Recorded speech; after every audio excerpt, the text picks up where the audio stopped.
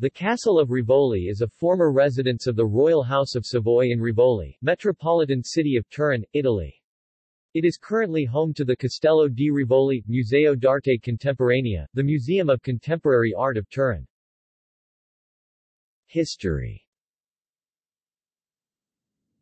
The castle was probably built in the 9th–10th centuries, but its existence is mentioned for the first time only in 1159, in a diploma by Emperor Frederick Barbarossa that ceded the Rivoli's territories to the bishops of Turin. The House of Savoy acquired Rivoli in the 11th century, and soon began a feud with the bishops that as soon as 1184 resulted in damage to the castle. In 1330 Amadeus VI of Savoy moved in the castle the Consiglio dei Principi, senior administrative council of the countryside. The castle was also the first place of public veneration of the Shroud of Turin in his path towards Turin under Amadeus IX. After a period of decline, the Treaty of Cateau-Cambrésis 1559 established that Duke Emmanuel Philibert could not reside in Turin until he had a male child. He therefore set his residency in the castle of Rivoli, having it restored by architect Ascanio Vitozzi. In 1562 heir Charles Emmanuel I was born, and he returned to Turin. Works on Vitozzi's designs were brought on until 1644 under Carlo and Amadeo di Castellamonte, with the construction of the so-called Manica Lunga, intended to house the Savoy Gallery, the sole 17th-century part of the edifice still visible today.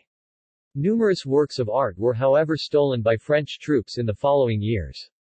New works began after 1706.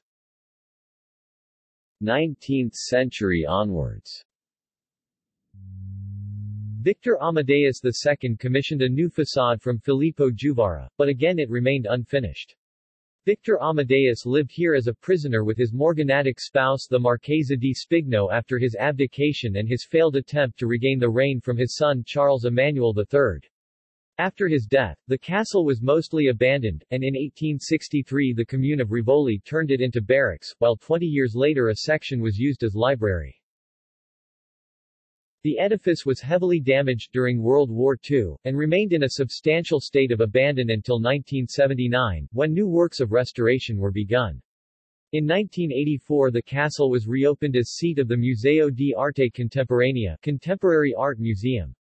The castle also contains the Michelin-starred restaurant Comble, Zero. Renovation projects. The first renovation works was made by the Turin architect Andrea Bruno.